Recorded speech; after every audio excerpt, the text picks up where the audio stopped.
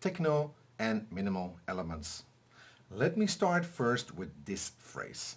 It's all in the groove. That's what techno and minimal is all about.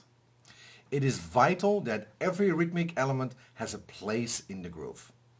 Be critical when adding elements and choose samples carefully. Start with the kick and bass line and bring in another element around them.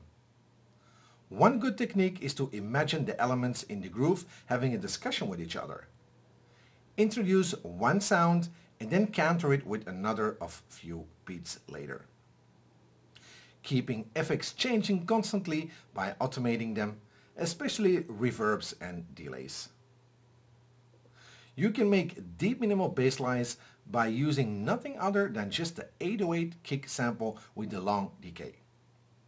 Tune the kick so that it combines well with your main kick drum and add the volume envelope with the track turned slightly up, so you can keep the boom and not the snap of the kick. Adjust the decay to get the right length, add the little pitch envelope to the sample with pitch shifting either slightly up or down. This kind of wobbly sounds is heard in many minimal and techno productions today. Make a free-flowing techno head pattern by using a white noise oscillator playing and shuffling around.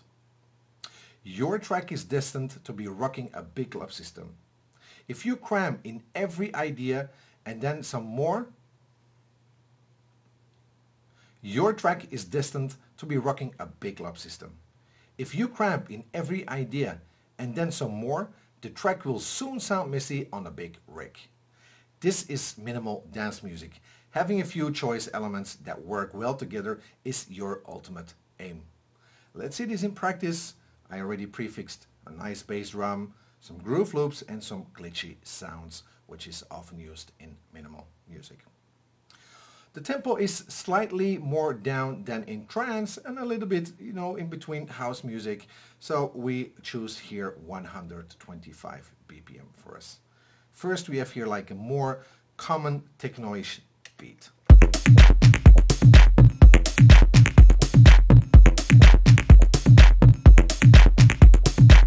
Underneath you hear this glitchy pattern which is often used in minimal. We're gonna put it in mute right now. Oh, and let's put on another groove loop to just have that more techno-ish feel.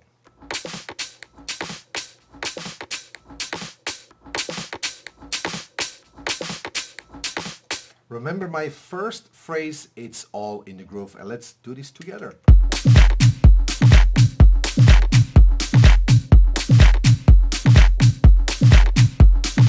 If you ask me, there is a lot of groove going on. Let's turn more to the minimal side of life, and it's all about more the glitchy sounds. Keep percussion hits neat and tidy by adjusting the decay of the samples according to the groove of your track.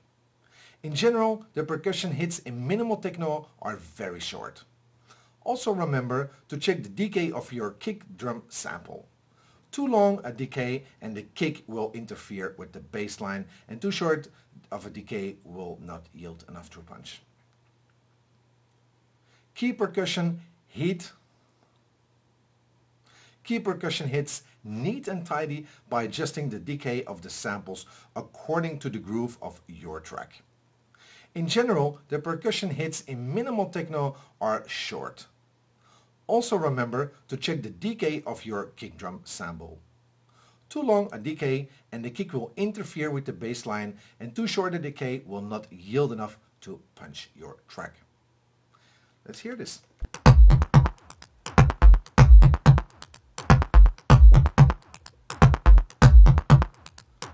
You see, everything is really compact, and let's hear this other glitchy loop I prepared for you.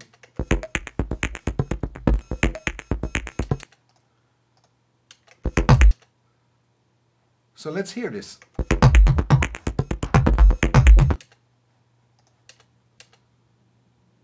So let's hear this.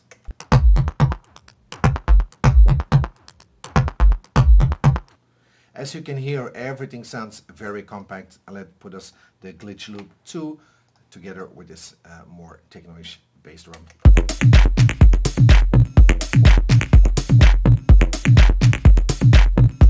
There is still the groove going on, but everything sounds so short around the whole concept of the loops.